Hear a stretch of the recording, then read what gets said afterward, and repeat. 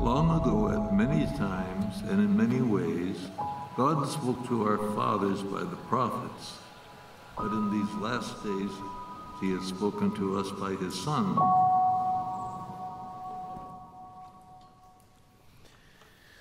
This morning, we are in our second week of our series entitled Jesus of the Prophets, where we are trying to take a look at the perspective that the prophets had, and we're speaking into the people of Israel as they're looking forward to the arrival of a Messiah, of the one who would be their hope, who would be their restoration, but also then simultaneously looking back from this side of the cross and trying to understand and think about how this informs both our own understanding of Jesus and what he came to do and what he accomplished on our behalf, but then also how we relate to him. How does this inform and shape the nature of what we're doing in the life of the church even now? Last week we were talking about how oftentimes story in our culture is a representation of the things that we long for, things that we feel are that we need and that we would want to see accomplished, those things that we hope for. And one of the aspects of that we see is in the love stories that we tell. Like, if you think about what is the greatest love story of all time? Any thoughts? What? Romeo and Juliet? That one ends badly, right? Like, yeah. I was thinking about, it was about a year ago at this time, right? That Prince Harry and Meghan Markle got married, and is that right, Markle? Meghan? Prince Harry's wife, got married, and did you notice just the overall fascination that went around that? Like, just a show of hands, how many of you got up and watched some of that ceremony? Okay, and the rest of you are lying, I know. I caught a little bit of it, there was just this amazement and the whole spectacle of it. And there's something about this prince and princess story that just captures us, that's fascinating to us, and the whole pomp and circumstance around it is engrossing. Or maybe you are one of those literature people, right? Like Romeo and Juliet. Maybe you think of the greatest love story ever of these two star-crossed lovers who just can't seem to work things out with their families, and like I said, it doesn't end that well, really. Maybe for you, it comes in cinema. Right? Maybe you think, my dad was this huge old movie nerd, and so we were always watching Turner Classic Movies or AMC. I've seen more black and white movies than you can possibly imagine, but the classic Casablanca, right? Humphrey Bogart, Ingrid Bergman, this sacrificial love, and all these classic one-liners that Bogart has in that movie, as he acts on her behalf, even though that doesn't mean for him that she'll end up with him. Or maybe it's just any Nicholas Spark book, right? Any Nicholas Spark movie, Notebook. It's old people in love, reading stuff to each other, right? You see, once again, we tell these stories, these resonate with us collectively because they reveal something about us. We all want to believe in a love that overcomes. We want to believe in a love that pursues against all odds, even when it costs you everything. We want to believe it's possible, and more than that, we want to experience it. Now again, these prophets are speaking, they're looking forward, and they're talking to the people of Israel about the hope of the Messiah, and then helping them understand what that's going to look like. In their efforts to do this, the prophets, when they're speaking to the people of Israel, oftentimes they would use a variety of different metaphors to help them picture it. So this is some 700, 800 years prior to the arrival of Jesus, when people like Isaiah and others are talking about who this Savior will be. And so in order for them to understand it, they would use these metaphors like Micah did last week, when he talked about how the Messiah would be the return of the king, the ancient and future king, and how this king is also then going to be a shepherd. He is our shepherding king. So there's all this imagery of this one who is gathering us in under his care and his protection. But this is also our king, and he's helping them understand who Jesus would be for them. All throughout Scripture, we see these metaphors. Sometimes it's the relationship of a father to a child. The caring and nurturing and self-sacrificial nature of relationship of a parent caring for and loving their child. Sometimes it's depicted as adoption, as you and I and the people of Israel receiving all the benefits and all the aspects of sonship and daughtership and having that applied to us. But one of the most common metaphors that we see throughout the prophets to describe to the people of Israel who their Messiah would be is that of a marriage. In fact, marriage is oftentimes used to define how we relate to God in general. It's the relationship between the bridegroom, Jesus, and his beloved bride, the people of Israel, and then later the church, us. Prophets like Ezekiel and Jeremiah and Isaiah all use this imagery as they look forward to the coming of the Messiah. But the prophet that we are going to look at today, the prophet Hosea, lived this metaphor.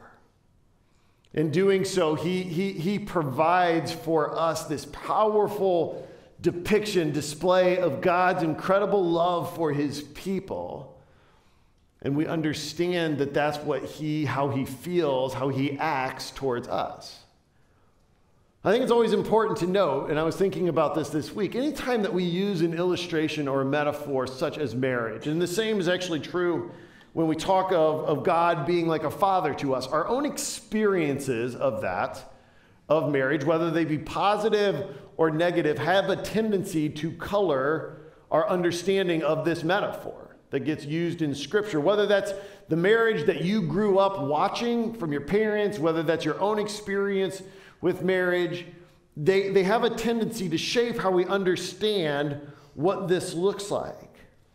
And this is personal for Hosea, as we're going to see.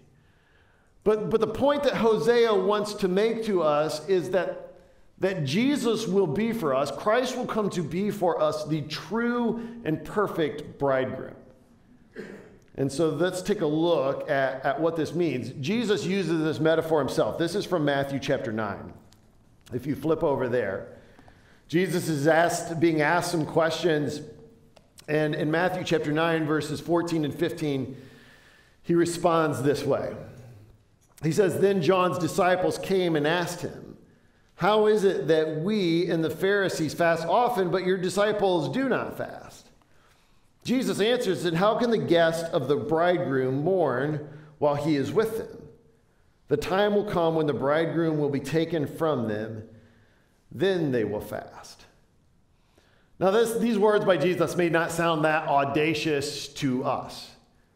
But in the mind of a first century Jewish man or woman, someone who grew up hearing the prophets, read, learning from them, even memorizing the words of the prophets, Jesus identifying himself as the bridegroom was bold. Like it had gravity behind it. Because there is a direct correlation to what they knew the prophets said we were looking forward to. There was a direct correlation to the hope that they said the prophets said would come. And Jesus is essentially saying then to the people hearing this, hey, your waiting is over. The bridegroom is here. He's with us. I am him. Now let's turn over to the Old Testament prophet Hosea. We're going to spend most of our time here this morning, and we want to look at why this imagery carried so much significance and why Jesus chose to use this as his own expression or correlation or connection to who he was as the Messiah, as the Savior. This is from Hosea chapter 1, verses 1 through 3. It says, "The word of the Lord came to Hosea, son of Beeri. during the reigns of Uzziah, Jotham, Ahaz, Hezekiah, kings of Judah, and during the reigns of Jeroboam, son of Joash, king of Israel. And when the Lord began to speak through Hosea, the Lord said to him, "Go marry a promiscuous woman and have children with her. For like an adulterous wife, this land is guilty of unfaithfulness to the Lord." And so he married Gomer, daughter of Dilbim, and she conceived and bore him a son. So the book of Hosea doesn't waste any time. It gets right into this illustration, this metaphor, and at the very outset of the book, what we discover here is an unrequited love. An unrequited love. I was I think a sophomore in high school. It was one of those times when you're hanging out with your buddies, and I was at my friend's house, and we started kind of, as guys did in high school, you started sharing information about maybe who you had a little bit of interest in, and what, if you were like going to act on it. And so if you've been a high school guy before, you know that these things have a tendency to spiral, right? Like, yeah, you should ask her out, and all that sort of thing. So I'm telling my friend, well, there's this new girl, Libby, she's in my English class, and I don't know, I'm kind of interested, and he's like, yeah, you should call her. So I fell for it, and I'm in my friend's basement. This is before cell phones. So like I got the line with the super long cord on it, and I call her up, and she answers the phone, and I'm just like, hey, Libby, it's Sterling, and I'm in your English class. And I just say, hey, I don't know if you are up for it, but maybe next weekend we could go grab dinner or do something like that. That was probably far more effective than what it actually was like on the phone. And without hesitation, no pause, she just says, no thanks. Like, I can remember no sort of like letting me down easy, no like, oh, I've got plans next week. And in fact, just at this time, my friend's older brother comes wandering through and watches this whole scene unfold and just looks at me and goes, that was harsh. Like, she didn't even make an excuse. Unrequited love is that love that you have, that one-sided, unreturned, unwanted love by the recipient of that love. See, imagine for a moment being Hosea. I told you last week, if God showed up to you and called you to be one of his prophets during this time in the history of the people of Israel, it was a difficult ask of God, of you. It meant your life was going to be notably uncomfortable at times. And Hosea, this is next level stuff for him. Like the next time you feel like God is asking something difficult from you, just remember your brother Hosea, all right? Because he is essentially instructing him. He says, I want you, Hosea, to experience firsthand the heartbreak, the pain, the betrayal, the unfaithfulness of this relationship so that you can accurately depict to the people of Israel what they've done. So that you can speak to them with power and potency about what they've done with my love towards them. So Hosea is instructed then to marry this woman by the name of Gomer. And it does not go well.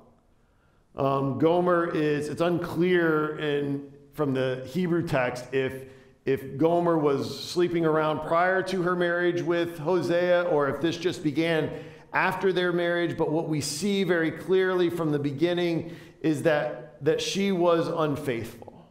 In fact, if you look down through chapter 1, you discover by the time, so they have 3 children, and God instructs Hosea to name the children all these very poignant names so that the people of Israel will understand, like their daughter, the second child, I think is named Not Loved. Like that's her name. And by the time they have their son, the second son, the third child, his name literally in Hebrew translates to Not Mine.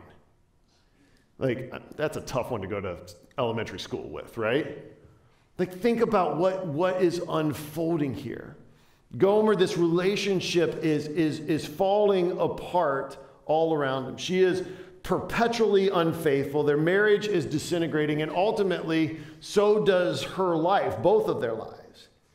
She has forsaken the love of her husband and chases after these other relationships, which leaves her in this state of desperation. Her unfaithfulness ultimately descends into prostitution, and eventually we find Gomer abandoned and really almost being trafficked, probably, is where we find her later in the story, and we'll come back to that. So then God is going to use Hosea's marriage as this depiction of his relationship with Israel. He says, like Hosea, he's made a covenant relationship with the people of Israel, a marriage. He would be their God, and they would be his people, but they too have been unfaithful. God and the people of Israel were tended to be in this exclusive, faithful relationship, and yet when they settled into the promised land, the people of Israel began to take all of this abundance and all of God's provision, and they began to take it and lay it at the feet of this pagan Canaanite god named Baal. And God says, this idolatry that you are a part of, this is spiritual adultery. And God is exposing their sin and the condition of their heart. Now, at this point in the story, it's important to understand God, by every right, could have just broken relationship with the people of Israel. They have not been faithful in this covenant relationship. And yet, just in the point, once again, where things seem to be so hopeless, beyond recovery, God speaks and says, but I am faithful, and I will restore my people back into a relationship with me. Once again, God speaks in hope. If you look over in chapter 2, Hosea so poetically describes this. This is verses 19 and 20. So there's all these verses, this messaging of brokenness and despair and broken relationship, and then God says this. He says, I will betroth you to me forever. I will betroth you in righteousness and justice and love and compassion, and I will betroth you in faithfulness, and you will acknowledge the Lord. Once again, God moves. This is this unrequited love. It's his love, his compassion, his faithfulness that remains true, even when ours doesn't. The Apostle John says it like this in 1 John chapter 4. He says, this is love. Not that we loved God, but that he loved us and gave us his son, sent his son as an atoning sacrifice for our sins. It's an unrequited love. It's his compassion, his mercy, his grace, his love for us. And this unrequited love then is also a pursuing love. It's a pursuing love. Again, I think that one of the examples that comes to mind for me when I think about this is from cinema. And many of you I know probably have seen the movie Forrest Gump. Everybody seen that over the years? A lot of us have. And that's a classic one.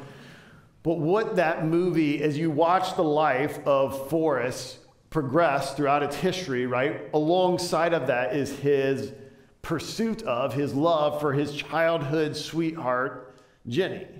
And you see, it's throughout the movie, it is also an unrequited and unequal, unreturned love, and yet there's this nonstop journey that Forrest is on for her to understand and know and experience his love for her. And it's this kind of heartwarming yet heartbreaking pursuit that we see unfold throughout the course of the movie. So flip over now to Hosea chapter 3. So after all of this poetry about the judgment that's going to come as a result of unfaithfulness, and yet God saying, but I won't leave you there. I will stay faithful. This is what God says to Hosea. This is verse 1. He says, the Lord said to me, go, show your love to your wife again. And though she is loved by another man and is an adulteress, love her as the Lord loves the Israelites, though they have turned to other gods and the love of sacred raisin cakes. So that raisin cake thing there at the end, I was curious about that. And that is a food that was oftentimes used during idol worship of Baal. And so he's saying, you've turned this other way, but Hosea, I want you to go find Gomer, and I want you to pursue her. See, this is the nature of God's love being depicted in front of us. God tells Hosea, go and find your wife, chase after her, pursue her. Likely, at this point in time in the story, Hosea might have no idea where she's at. Hosea would have been absolutely justified, just as God is, if he said to her, hey, look, you know where I'm at. You come and find me. Or even saying to her, like, I don't want to be a part of this. But that isn't what happened. In fact, it's at this point of the story that Gomer in her own power can't return. She doesn't have the ability. And this is what resonates so powerfully with God's love. It's a love that pursues. It's a love that overcomes every obstacle. It finds us in the midst of our brokenness, even our own rejection at times, in order to meet us in the place of our greatest need. See, what I find so compelling about this marriage metaphor that God is unfolding here, and the depiction or the description of God's love for us, is what it reveals about who God is.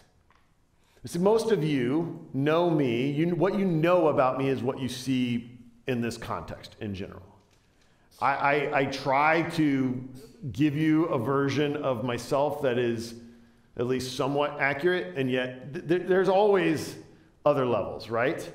Some of you have served with me in ministry for years. Some of you are a part of small groups that I have been in. So you have like a deeper level understanding. You've seen some things at times that are the uglier side of who I am. You've seen me when I'm not in my best moments. I'm not standing up here and teaching when I'm overtired, or I've said something stupid, or I've hurt somebody in some way. Some of you have had a first row seat to that, right?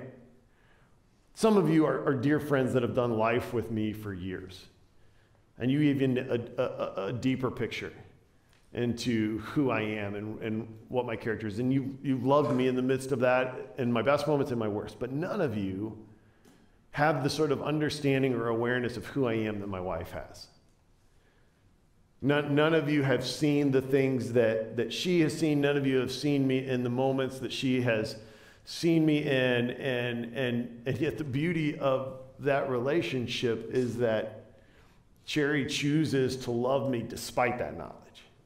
She chooses, she doesn't always like me, but she chooses to love me despite the awareness and the knowledge of the darkest sides of my character that she sees. And see, this is what we're beginning to wrap our heads around with what Hosea is teaching us about who God is and the way that he views us and understands us. When I was working on this week, one of the things that stood out to me is just the nature of what sin is as sort of like spiritual idolatry. And I have this tendency to I can be trite about how that impacts or affects my relationship with God, as if God's just kind of standing up there being like, Sterling, come on. Like we've talked about this. Like, let's take that next step. Let's get over this, buddy. Like Hosea paints this picture, and I forget this, that my sin, when spiritual, it's all sin is a form of spiritual idolatry in some part. It's me choosing to believe the lie that something else is going to provide something that only God is. And so I put that first. And when I do that, I'm just raking his love for me through the mud. Like I grieved it this week when I was reading this and understanding, like, wow, that is the gravity of this, but this is also the beauty of this.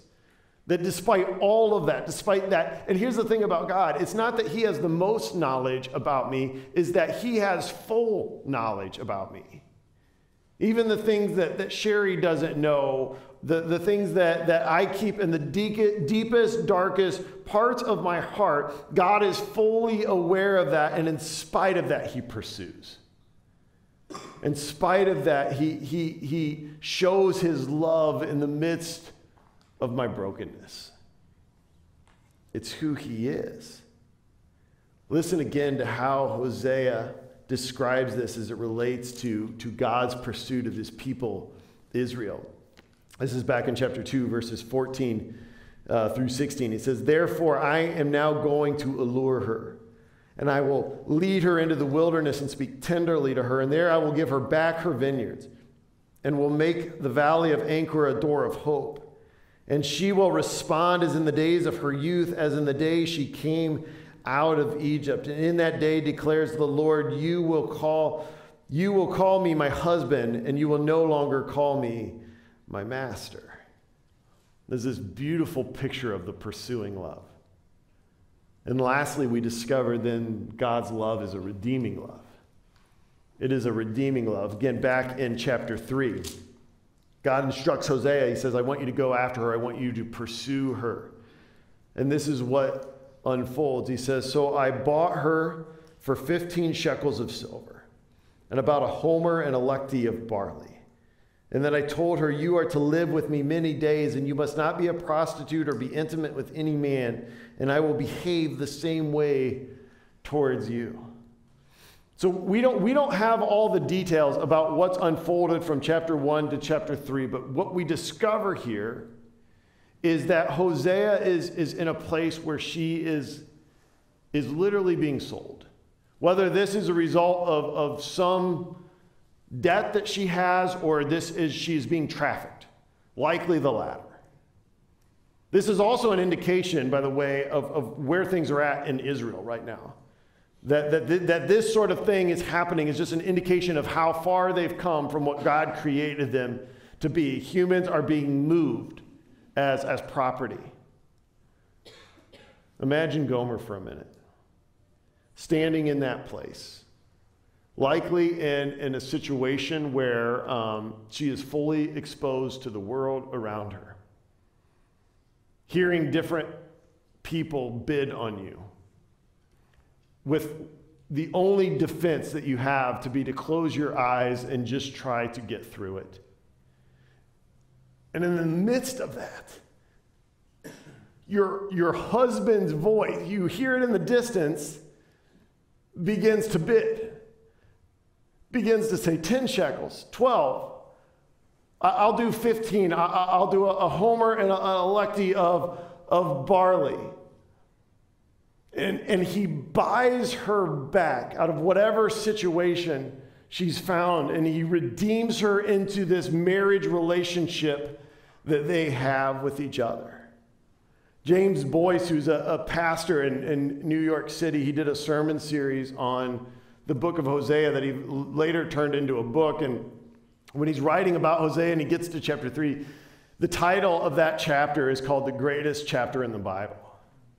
Because it's just this beautiful picture of what God does. And then God says, Israel, people of Israel, this is what I want to do for you. This is what I've come to do for you. Verse 4 and 5 says, "For the Israelites will live many days without a king or prince, without sacrifice or sacred stone, without ephod or household gods." And so he's saying there's going to be distance and consequence and brokenness as a result of the unfaithfulness. But afterwards, the Israelites will return and seek the Lord their God and David their king.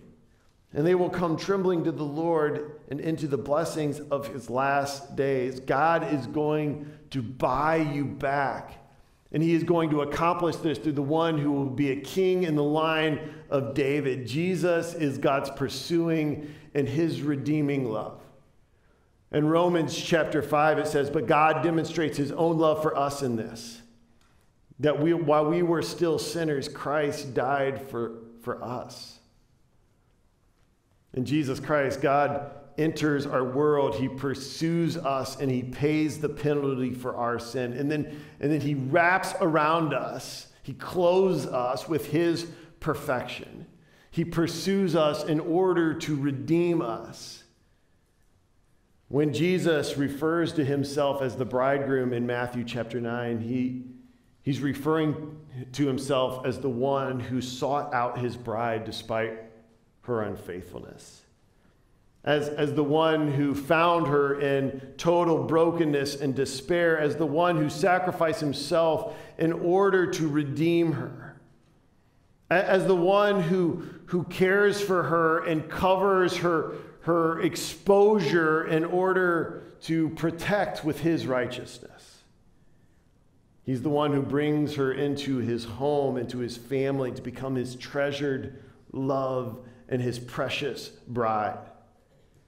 See, this is what Christ has done for us. This is what he is for you. This is how much God loves you. At the very conclusion of Hosea, in chapter 14, verse 9, this is the last verse of the book. Hosea writes this. He says, "Who is wise? Let them realize these things. Who is discerning? Let them understand. The ways of the Lord are right, and the righteous will walk in them, but the rebellious stumble in them." See, Hosea is saying that this is not just an ancient story. It's not locked in the past, but it's our story. This Hebrew poetry reveals to us the nature of our own hearts and souls, and it reveals to us the redeeming love of our God. And he wants us to understand, this is how I love you. Would you pray with me? Father, we thank you for this day. We thank you for this time to gather together into community and to look again at this incredible love that you put on display for us by sending the one who would pursue in order to redeem. May we know that love and live in that relationship with you. And we ask these things in the name of Jesus. Amen.